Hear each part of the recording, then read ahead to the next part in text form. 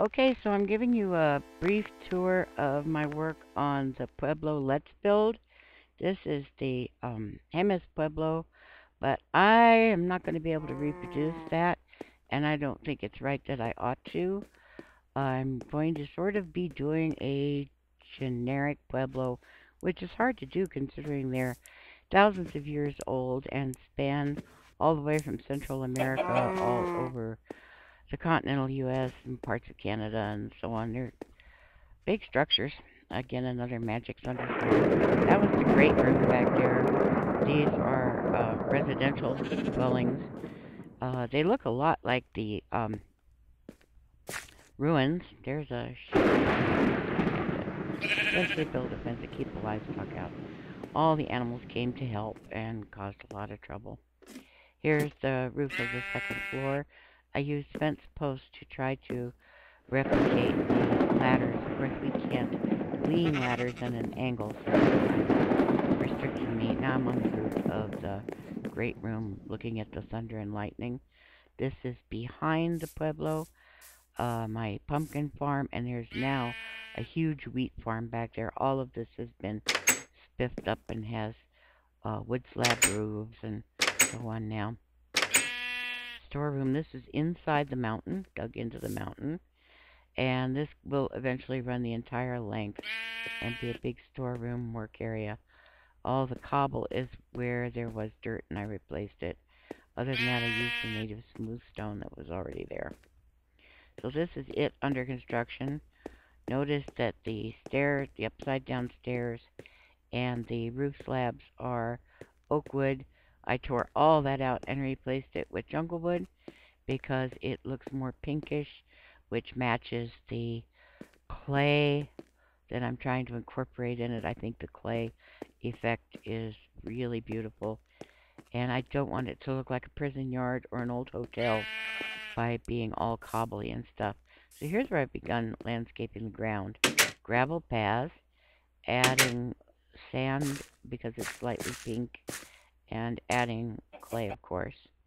This is the old Kiva at, I don't remember which place it's from, and this is from, so I can't look. But I wanted to show that many kivas are subterranean. This one's above ground. This is in Chocolate Canyon. It's an ancient one from about, 1,500, 2,000 years ago. This is the interior of mine. I tried to use as much authentic architecture as I could, even though I can't lean ladders and stuff. The fire pit, that back there is actually the chimney. The smoke goes up through that hole. I used paintings that represent seasons and times of day. I'm not going to try to imitate native art. I think that's very disrespectful. This is the inside of a great kiva down in Mexico, an Aztec kiva. I wanted to try to replicate the rectangular structures, even though I don't know what they are. I used a little bit of cocoa beans to represent electric lights. There's a great deal of diversity among Puebloan structures. Some people have electricity and running water and plumbing. Some people don't.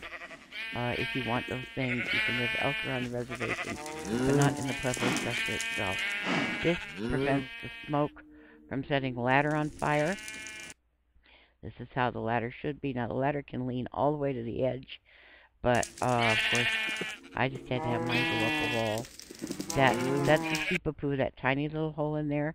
That leads back to where the ancient people came from in their traditional belief, that we all originated through a tiny little hole from the underworld. That the Sipapu is a Hopi word. The gravel paths are beginning to expand a little as I realize I'm not going to be putting buildings in the plaza area. This is a rather old one. You can tell by the photograph that's about 200 years ago. A lot of these pueblos are still in continuous residency, occupancy. Notice I put jack-o'-lanterns in the ground so I can tell where I put the dang fence gates. Otherwise, if cooties are after me or something, I'll just get killed because I can't tell fence posts from fence gates. Here's where I've replaced the half-slab roofs and the upside-down stairs for the support beams. This light picture no longer exists, but it's filmed, so I thought I would show it to you. It isn't appropriate to the culture, and it's an eyesore. It takes up too much space and obscures the view.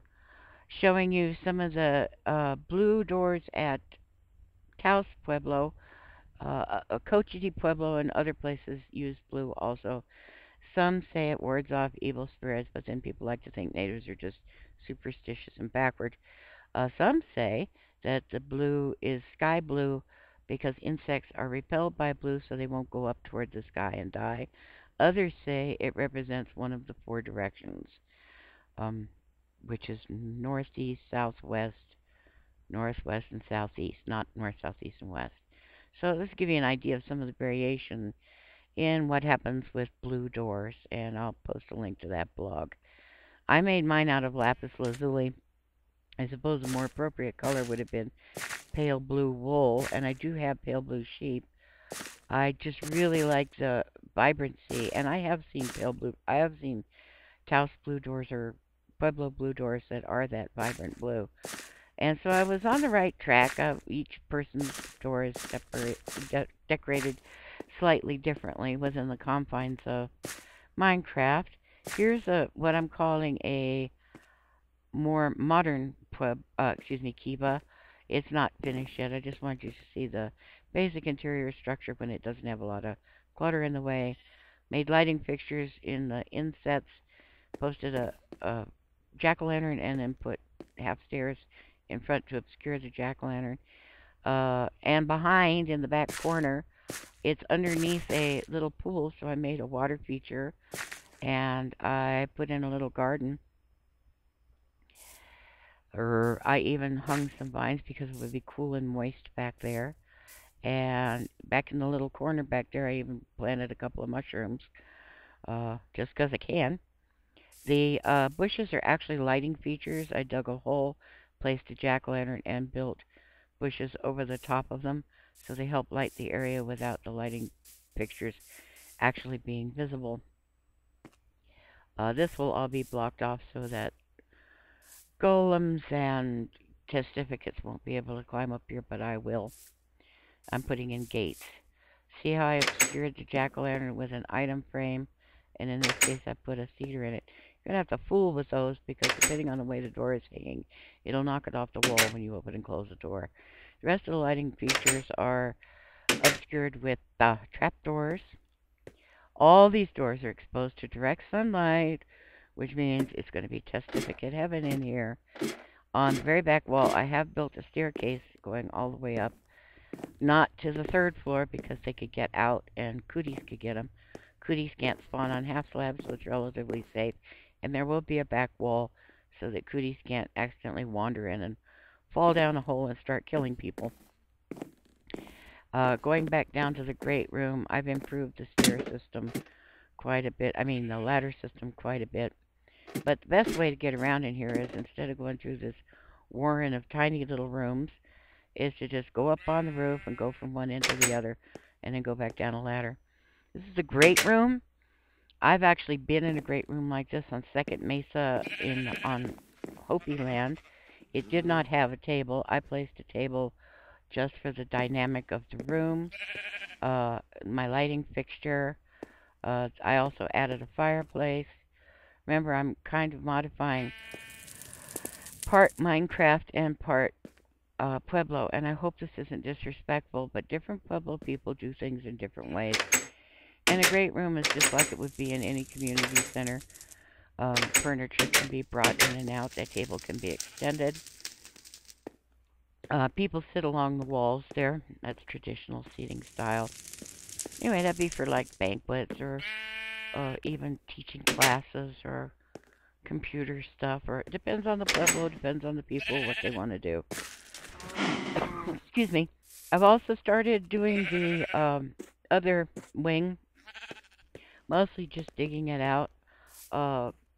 By the time you're seeing this, there's actually roof on most of this, and I've dug into the hillside so that it's 2 rooms deep. I mean, 2 rooms in. It's not. It's going to be 2 rooms tall too, not 3. And here's a little bit of the landscaping. You see, I've already put in some roof as I'm standing on it. Again, insert pumpkins in the ground by one block and build bushes over the top, and it adds really good dynamic lighting without you having to look at light fixtures all over the place. There's my well, little spruce wood roof on it. I had the well up right about where I'm pointing now, but again it obscured the view of the Pueblo, made it look too cluttered and crowded, so I moved the well back farther into the courtyard. You can plant pretty much anything as long as you have a block of water near it, and then after the plants have matured, you can remove the block of water, and as long as nobody jumps on them, as long as you place them so that nobody can jump on them, they should be okay. I'm extending grass blocks to this dirt over here because I think it would look awful pretty to have plants in front of that corner. And I put a seating area in front of the great room so people can come outside and have picnics or just sit around and talk or have a meeting or work on projects together or build things or whatever. Yes, I do now have a dog. And you see this side area is improving immensely. I've had to put a fence across here to keep the animals out. Too much help. They're too curious. They really want to participate. And they really get in the way. Plus, they were escaping. I would have to stop working, grab some wheat, and go keep the animals from leaking out. My well, again, I'm extending grass from, that's a temporary spruce grove so that I have spruce wood. It's just for lumbering purposes. But I'm extending the grass out so that it'll go all the way around the well, too, because as I tilled the soil to plant things, of course, it won't turn into grass blocks now, so I need to make sure there's grass all the way around there because I just think it looks prettier. But as soon as there is, I'll remove those blocks that are higher. I would like to remove most but not all of the native stone from this courtyard and replace it with gravel, sand, and clay with patches of grassy area and landscaping and um, shade shelters and other structures that and seating and furnishings that would naturally be or normally be in a pueblo. So that's the progress I've made so far. I was kind of rushed and harried, but give you an idea of what I'm up to. Stay tuned. Thanks for watching.